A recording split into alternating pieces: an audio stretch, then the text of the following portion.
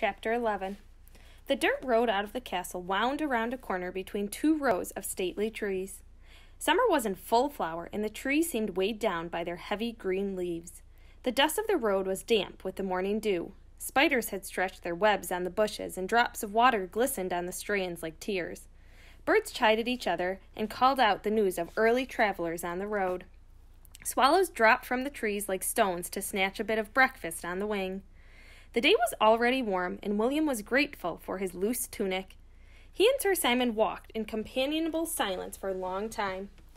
William wanted to ask where the attic had gone, and whether their knight recognized the neighborhood, and how he knew which road to take. But he held back his questions. He didn't want to interrupt the knight's meditation. They stopped for lunch by the side of a wide river, which flowed slowly between high muddy banks. "The water is low," Sir Simon said. "In the spring, that bridge we just crossed is often washed away by the melting snows." "You know where we are, then?" "Oh, yes," Sir Simon said between mouthfuls of bread. "We should reach the edge of my land by noon tomorrow. But we have to go through the forest first." "You must stick close by me, then." "Is it dangerous?" William asked. "It can be," was all the knight replied. He made an effort to get to his feet, but was unsuccessful. "Your hand, my squire." William leaped forward and pulled the knight up with both hands, to the clanking of his shin guards. "Oh, I do long for a mount, young William. A true lord does not wish to return to his people walking like a squire." "Did you have a horse before, Sir Simon?" "A horse?" the knight thundered. "Our stable was famous for the speed and breeding of our horses, 100 in all, and I had the best, a silver stallion named Moonlight."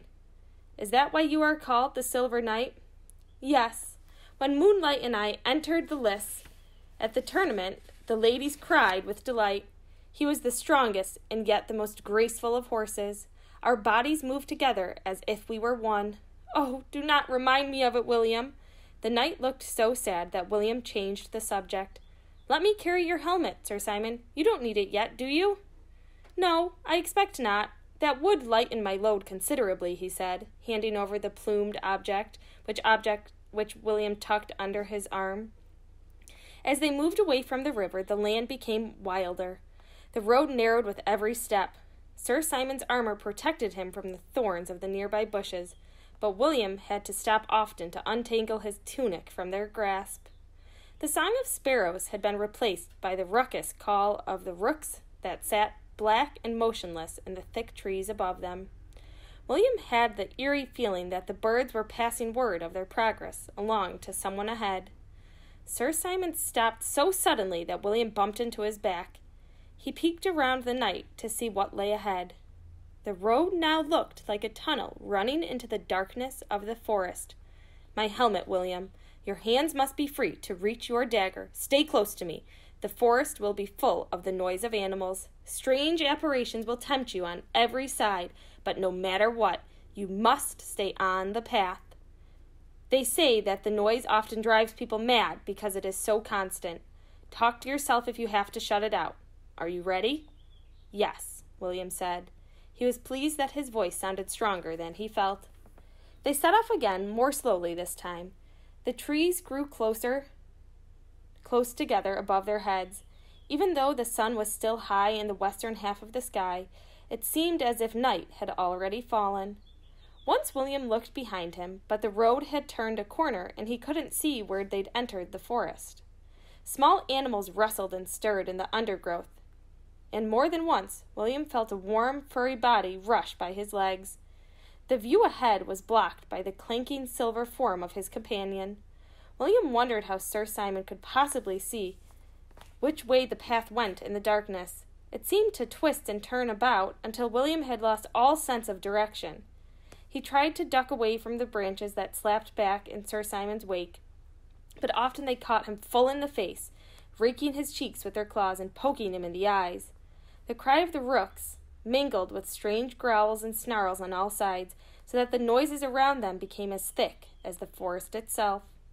Just when William thought he couldn't stand it any longer, he saw a spot of light. "Sir Simon," he cried, "look! It must be the way out." The knight stopped. "Close your eyes, William," he said, his voice echoing from inside the helmet. "It is only a trick to tempt you off the path."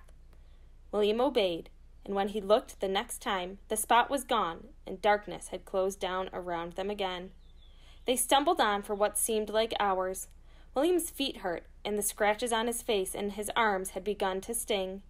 Meanwhile, the noises grew more intense with every step. William kept his hands over his ears whenever he could. Neither of them had eaten or drunk anything since their stop by the river, and he longed for a drink of water. The more he tried to forget about his thirst, the more desperate he became. Suddenly, above the animal noises, he could distinguish the gurgling of a stream off to his left. He peered in the direction of the noise, and in the murky darkness he saw the glint of silver water as it fell over stones. Surely this isn't an apparition, he thought. The stream turned and ran close by their feet. "I'll stop to take a drink," he said to himself. "I need the feel of water on my tongue for a moment." He stooped down, and in an instant he felt Sir Simon's hand roughly pulling him back. "I just wanted a little drink," he cried. "Shut your eyes, William," the knight whispered.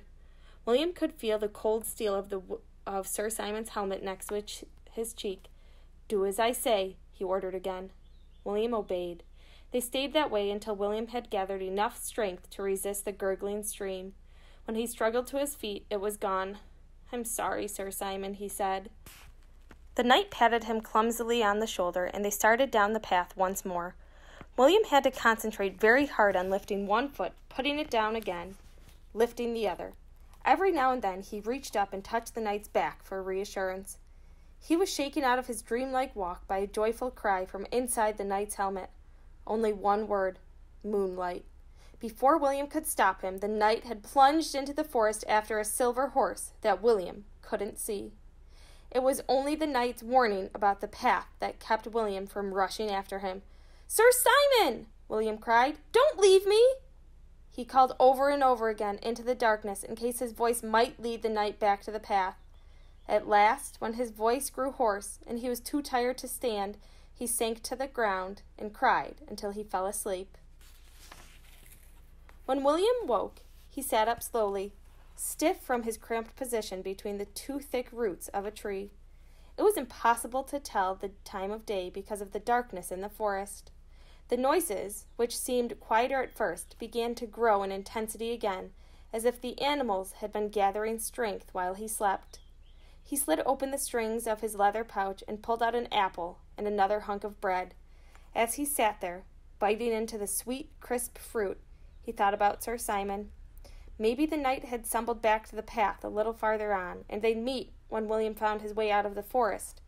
The thought cheered him, and he pulled himself to his feet.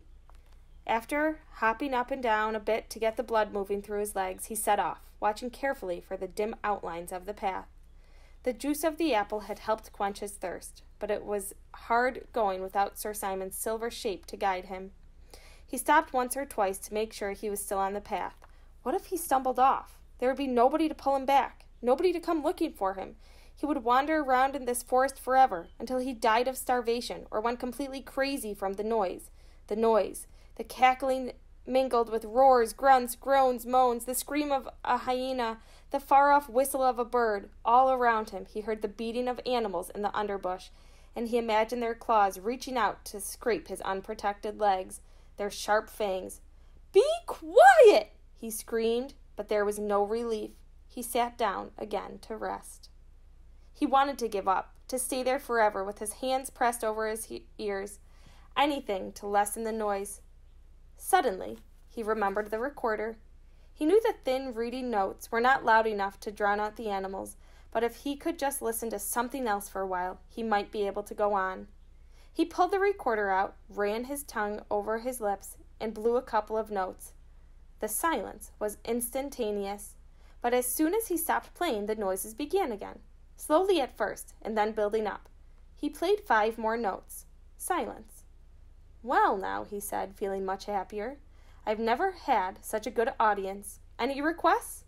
His voice was drowned by the groaning roars and growls, but when the animals heard the notes of his recorder, they kept still. William walked along, his eyes on the path, playing every song he had ever learned. Hot cross buns, Scarborough Fair, Michael rowed the boat ashore. After a while, he started on Christmas carols, Away in a Manger, Silent Night. The familiar tunes made him think of home, of the tinsel-covered tree they always set up in the corner by the bookshelf, of the first snowfall, when he and Mrs. Phillips always made a snowman with a carrot nose and 2 pine cones for ears. Slowly he became aware of the gloom lifting ahead of him, but he didn't dare look too closely in case he was being tempted again. When he did at last glance up, he could see blue skies through the twisted branches of the trees. After a few more songs, the road led him out into the middle of a large field. William slipped his recorder into his pouch and turned a cartwheel right there in the middle of the road. "I did it!" he cried. "I made it through the forest all by myself." Then he turned 2 more cartwheels and a front handspring to congratulate himself once more. "Not bad," said a voice from the side of the road. William pulled his tunic down and straightened his dagger while he looked for the speaker. At last he saw a small boy sitting on a stone wall. His head was topped with a circle of blonde hair, and he was whittling a stick with lazy strokes. "Good morning. I didn't know anybody was watching me," said William. "Not many travelers make it through the forest alone," the boy said. "Actually, I was with someone, but he took a different path," William said. "Have you seen him?" "No," said the boy, "and I expect I never will. There's only one path through the forest, and you were on it." William decided to say no more about Sir Simon.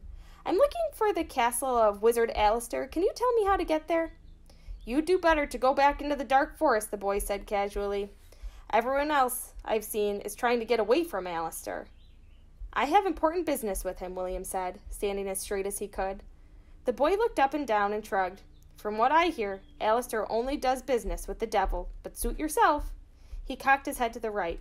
"Follow this road, and you'll find your way soon enough. The wizard has left his mark on the land." "Thank you," William said, starting off in the direction the boy had indicated. "If you see my friend, will you tell him which way I've gone?" "What's he look like?" the boy asked. "He's a knight with a silver helmet." At that, the boy scrambled off the fence. He ran up to William and looked around him quickly before speaking again. "You mean the Silver Knight has come back?" he whispered, holding on to William with both hands. William didn't answer right away. "What's it to you?" "My grandmother was the Silver Knight's nurse when he was a baby. You know that Alistair defeated him with magic, but my mother says he will return and take back his kingdom. Then our troubles will be over." "What troubles?" William asked. "Ever since Alistair made himself lord, the crops have not grown well. The animals have gotten sick and died. The cows haven't given milk. Even the wells have gone dry. They say that Alistair has a storeroom of gold in the castle, but each year he demands higher and higher rents from us. People disappear in the middle of the night, and we never see them again." The boy stopped his frenzies whispering and glanced about him. "They say everybody is Alistair's spy." William could see the fear dancing in the little boy's eyes, and a shiver ran down his back. "Can I trust you?" "I told you the story of Alistair, didn't I?" the boy said. "All right, then. You must stay here and wait for the Silver Knight. Tell him I have gone ahead and shall meet him at the castle. Tell him he must disguise himself so that Alistair doesn't know he's coming."